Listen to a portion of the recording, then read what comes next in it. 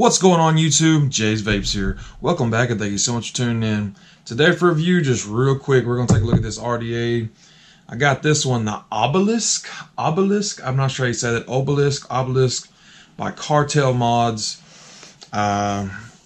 Never tried anything by Cartel Mods before. I'm sure y'all have heard of the Cartel mod, like the Revenant mod and stuff like that. It's been around for a long time. They've never been cheap. You know, it's always been a little more of an expensive mod. With this RDA, when it came out, it was not cheap. I found this one on clearance at A-Vape. I got it for like 10 bucks, something like that. Really nice looking little package, little tin. I don't know what that's made out of. Designed in California, assembled in China. It says steel. That's what we got, the stainless steel version. Got it sitting on top of my Doppo right now. Been playing with it for the last day or so, just messing around with it. Put a build in it, like I said, just been kind of playing around with it.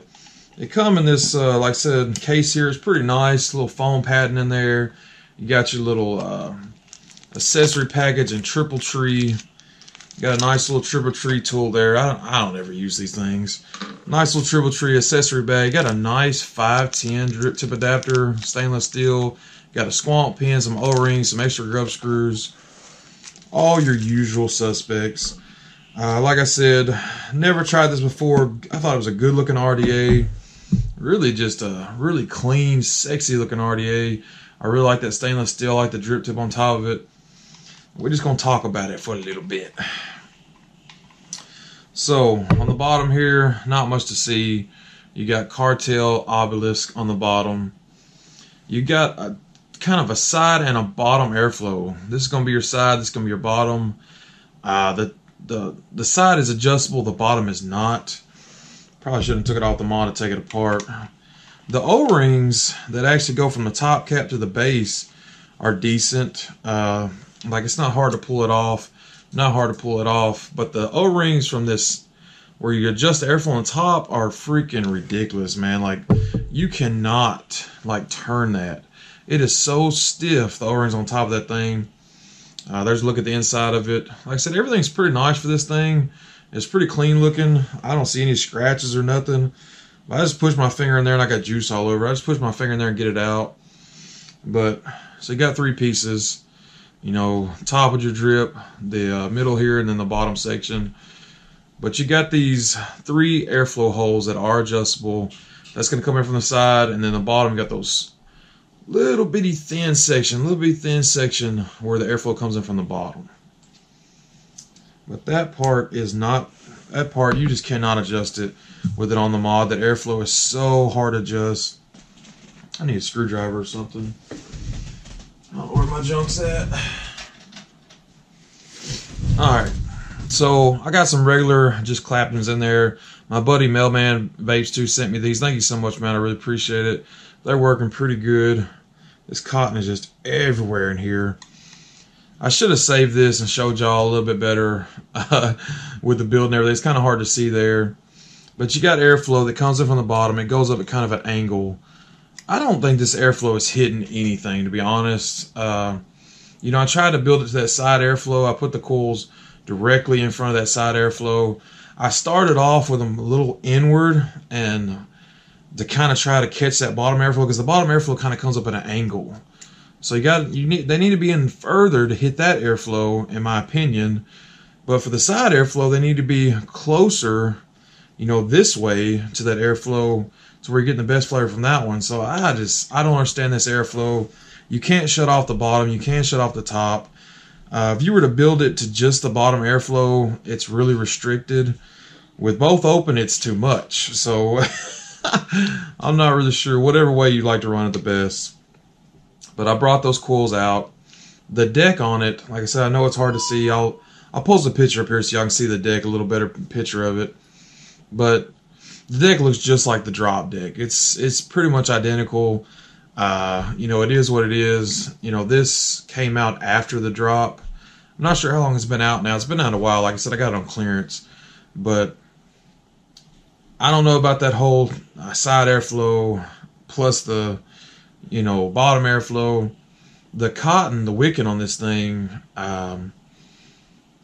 it's very awkward because you have to like kind of loop it around the post there. It kind of goes around the post and then down at the deck. They have to be pretty long. It's a pretty deep deck. Have to be pretty long to reach the bottom of that deck. So you rely really heavily on capillary action. It's good to drip right down the center of this thing. I'm sure Squonk will be fine. It's good to drip right down the center. But you're going to have to wait. You're going to have to wait on that juice to get up through those wicks to hit that coil.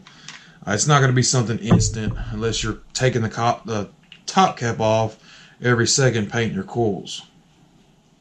So it's a good looking RDA. That's it sitting on top of the nunchaku. Looks pretty sexy. I like the way that looks. Oh, we got a 0.32 in there. We're hitting it at 65 watts.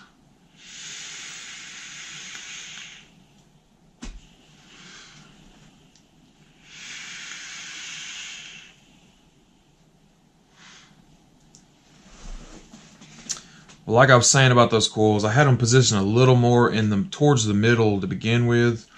And I wasn't impressed with the flavor at all.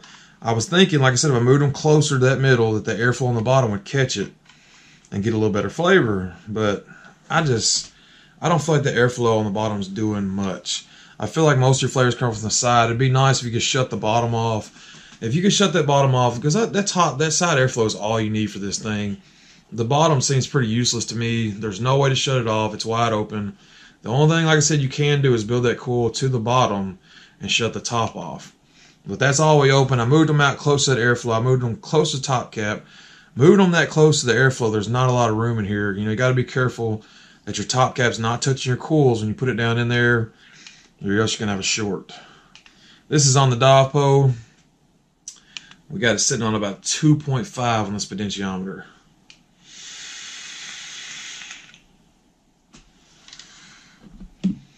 Let me drip a little juicy juice down in there. Like I said, dripping straight down the center.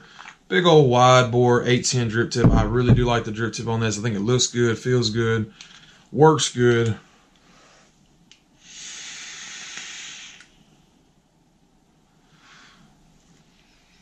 The flavor is not bad on this thing, but I'm not impressed. I'm not impressed with it at all.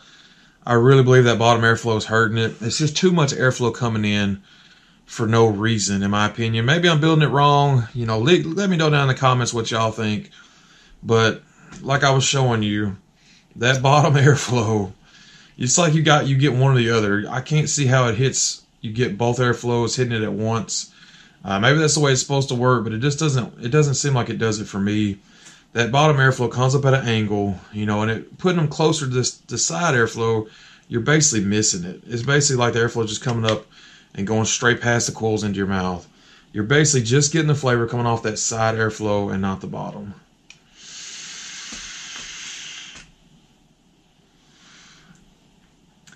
But for $10, I'm not sure if it's still available. I'll look it up for y'all and see if it still is.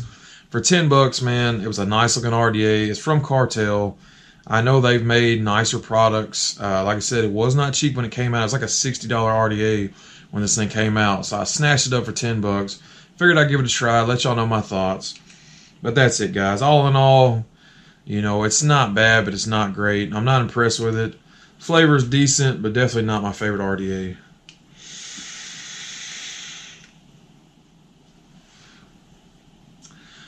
The flavor got better. I should have mentioned that. The flavor got better as I moved it towards that outer airflow, that side airflow, but it came at a cost. Moving the coils closer to that top cap made that top cap heat up a whole lot faster. I wasn't experiencing any heat when the coils were further away from it, but the closer I moved it to that top cap, it's not hot, but it gets warm.